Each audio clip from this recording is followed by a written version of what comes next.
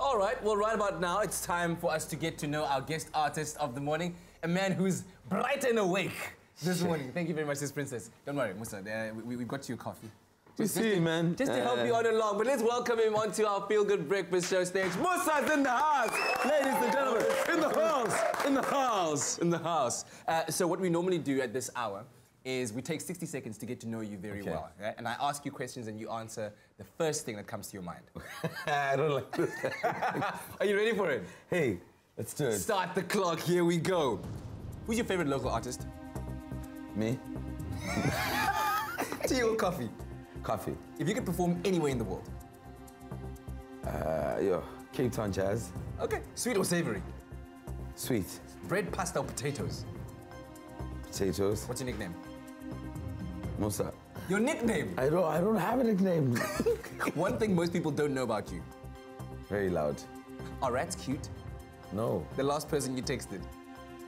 Shoo. Whoa. I don't remember. I don't remember. Summer or winter? Winter. The first thing you do when you wake up in the morning? Sing. Do you believe in love at first sight? No. The last thing you spend too much money on? Sneakers. Your favorite holiday destination? Seychelles. If the toilet paper roll is really low but not completely out, do you replace it or leave it for someone else? I leave it for someone else. Oh, no ways. What's the one thing you're really bad at? Lies.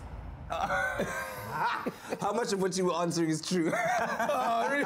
I just made up that question. Dog, it's good to have you, man. Yeah, man. Thank you so much for having me here. Wow, and looking forward to the music as always. Yeah. I mean, we love you. We love your music. We love your voice. And now you're at a point where third studio album is now coming out. Yeah. And this time around, you are the master of the destiny. You are the master of the ship. You're behind the scenes. You're in front of the mic. You're everywhere. How different was that from the production process of your previous albums, and how intense was it to be involved on that level, on that scale? I would say, you know, from my first and second album were a joyride for me, you know, because I didn't have to. I literally had to do. Sometimes I just had to write like a chorus. Yeah. Or I'd have to do a verse in a song, but I wasn't as fully hands-on like I am now because Robbie was there, you know what I mean? So my life was kind of easy. And this time around, I literally had to step into the studio and I was the only person there. And I was like, yo, what Is that intimidating? Very intimidating, man. How do you get over that? I found joy in it because I discovered a new me within the process. Wow. Which made it so interesting because then I understood myself better from a producer point of view, from a writer's point of view, you know what I mean? I became stronger. Yeah. You talk about the great late Robbie Malinga, who was a big part of your career. He was your mentor. Tell me about what it is that you learned from him that you are taking with you that might perhaps live through your music in some way. Hey man, the actual sound, you know what I mean? And my understanding of music as well, you know, because when you sit with Robbie in studio, he'd always tell you, like, we haven't made it. Like, there was never a point where we were good. You know what I mean? Like, I don't remember. When Tande was at the peak, it was like, we need a song. Wow. Yeah, like, I promise you.